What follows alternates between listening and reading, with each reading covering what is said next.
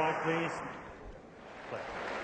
It would have required the most insightful of crystal balls to have predicted a Petra Kvitova-Kaya Kanepi quarter-final, but that was the reality of the situation on court one. Kvitova, ranked 62, had never made it beyond the first round before. Kanepi, the world number 80 from Estonia, had to qualify for the main draw. After a cagey start, the pressure told on Kvitova. A break for Kanepi to lead 5-4. She then closed out the set.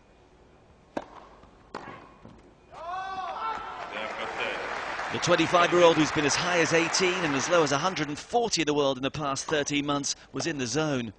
Kvitova had produced winner after winner during her impressive fourth-round victory against Caroline Wozniacki. While not flowing in quite the same vein, she continued to have her moments.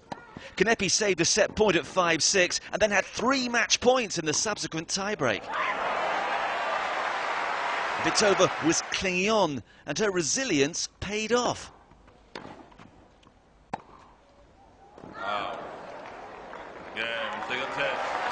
From the precipice to a third set with everything to play for.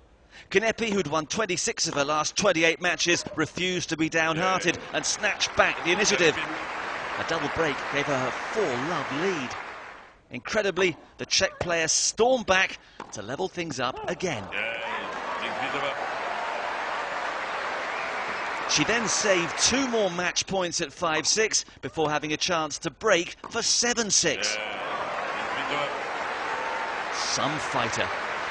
3 match points of her own followed.